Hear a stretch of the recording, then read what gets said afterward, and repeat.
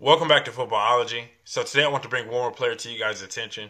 This guy's been kind of brought to my attention throughout the preseason and some of the things that he's done thus far. Now I'm hoping that he makes a 53-man roster because I feel like if he does, he could have a possible impact on his team winning some ball games throughout the season. And if it's not on the current roster that he's on now, I feel like that he can end up getting rostered somewhere else and still have an impact on the regular season. So I'm excited to see what Nall could do. Now, I'm excited to see what he could do with the Bears because I feel like he might have a home there. I know they got Tariq Cohen and even David Montgomery, a guy that I'm excited to watch as well.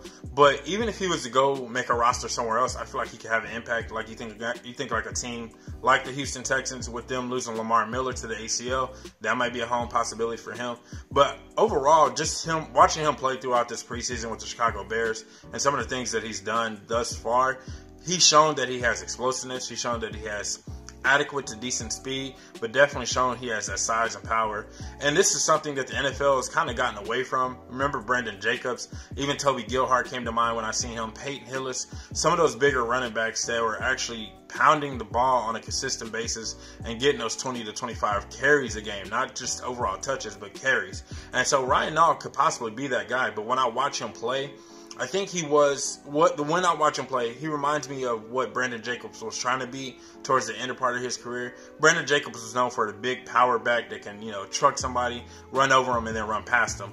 But with Ryan Nall, he's shown that he has quick and nimble feet and in and out of the hole and when he's in open field. And so for a guy his size, you don't expect those things. And then something else I noticed with him, he has an ability, I think because he's so big, I think he has the ability to run away from people and people don't expect it from him.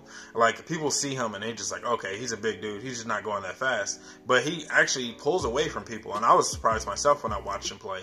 So I think he has a lot of things in his arsenal that works for him. His size being one, he understands how to use his size, but at the same time, he understands how to use his quick and nimbleness and his agility to his favor as well. So on the goal line, like you see, he can actually power it in like he's supposed to. He'll chuck a guy that he knows is smaller than him in open field. He sees a backer comes and then he actually kind of adjusts himself to be more agile and quick. So I don't know. Like I'm not sure if he's going to make the 53-man roster with the Chicago Bears. I'm excited if he does. But if he doesn't, I can definitely see another team trying to pick him up and another team utilizing him throughout the season. I really feel like he can find a home in the NFL, and I really feel like there's a home for him in the NFL. Even if he's a change of pace back, I feel like he still has a home somewhere in the NFL of being a big, powerful, bruising running back. So that's all I have for this video. Let me know what you guys think in the comment section below. If you're a Bears fan, definitely let me know what you think in the comment section below. Do you want the Bears to retain him?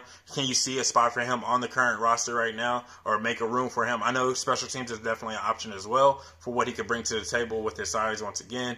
But if your team needs a running back, do you want your team to go pick him up? I don't know. Let me know what you guys think in the comment section below and what you think that he could bring to your roster. And if you're not a footballologist yet, go and subscribe to the YouTube channel so that you become a footballologist. Stay safe, football fans.